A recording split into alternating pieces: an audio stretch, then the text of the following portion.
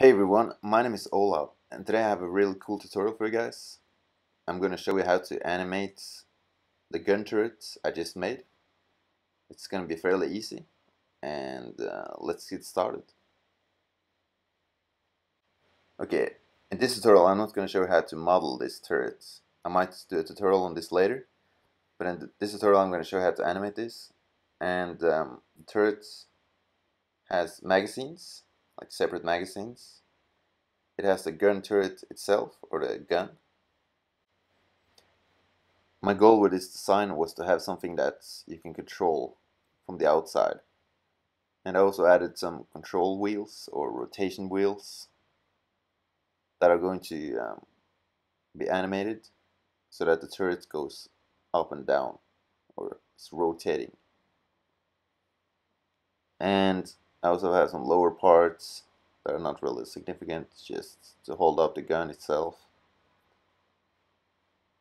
And also the base, which I'm going to rotate so that the gun is rotating back and forth on the z-axis.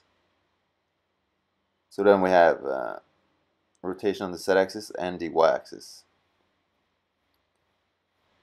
And that way the gun can point in all directions, which is really cool.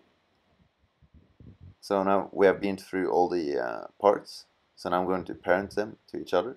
So select them holding Shift and click Control P to set parent to objects. And I'm gonna select the gun and select the rotation wheel, and again click Control P and set parent to.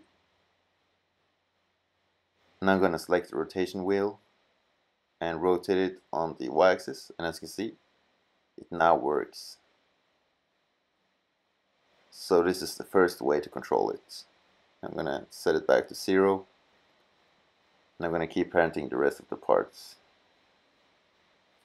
So I'm gonna select the next one, holding Shift, click Control P, and set parent to objects. And this part, Control P, set parent to objects. Okay, so now we have all the basics, and I'm gonna start animating it. So as you can see now, I can rotate it on the z-axis and rotate the whole gun.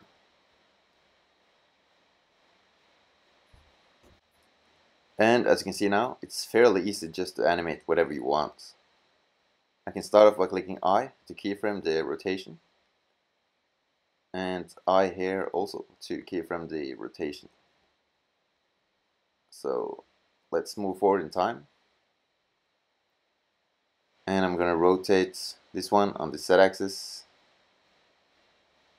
move it towards us, and then you can just click I.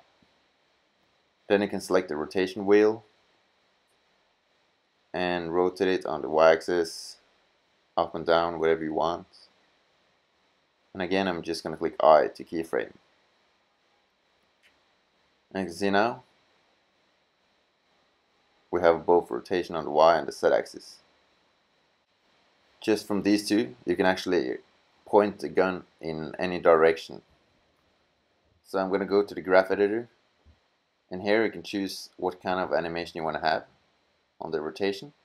And I'm going to change it to linear by clicking T and selecting linear. And that's different from Bezier, because Bezier makes it slow in the beginning, fast, and then slow again. But with linear, it will have the same speed at all times. So you can use different kinds of animations when you make this, different kinds of movements. Okay, I'm going to rotate it a little bit more and click I to keyframe.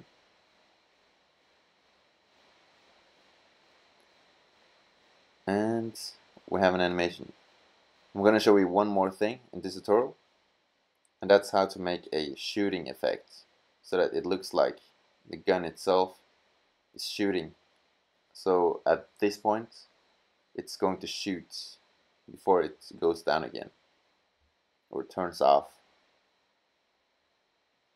So let's go back to frame 1 and start adding shape keys, which is the way to change the shape of objects so that you can animate them. Okay, go to the top view with numpad 7, and we're going to start adding shape keys. So click this one and add a shape key, and then add another one, which is going to be the change in the object that we're going to change in edit mode. So we're going to select the tip of the gun. So click B to select it in wireframe mode. And we're going to click G, then X to grab it on the X-axis. So we're going to make a kind of like recoil effect in the gun. So if we change the value of the shape keys now, of key 1, you can see that it goes back to give it a kind of a cool shooting effect. So now let's go back to the animation, solid mode, and go forward in time to the point where we want it to shoot. So right there. And I'm going to click I on the value to keyframe it. So just find a good spot where you want it to shoot, click I.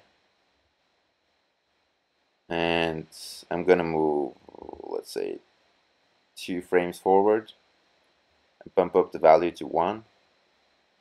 Click I again. Move 2 frames forward again and change the value to 0. Click I. So if you go back to see how the animation works now, as you can see, it shoots.